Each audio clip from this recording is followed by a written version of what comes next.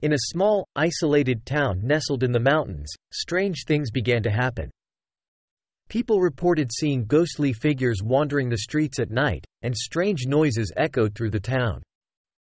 The local legend said that the town was built on sacred land, and that the spirits of the ancient tribe that once lived there were angry and seeking revenge.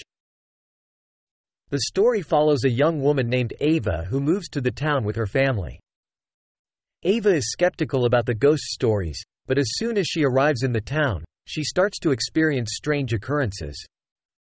She sees ghostly figures in her home, and she can hear whispering voices in her ear when she's alone.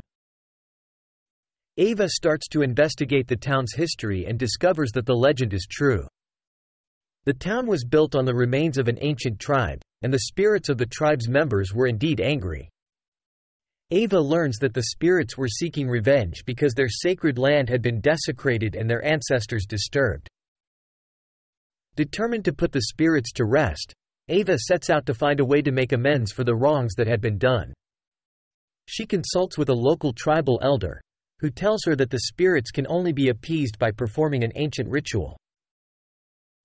Ava sets out to gather the necessary materials for the ritual, but it's not easy as the spirits are growing more and more restless.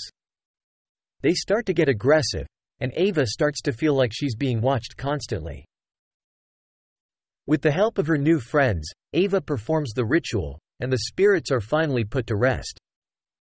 The ghostly figures disappear, and the strange noises stop. The town is finally at peace.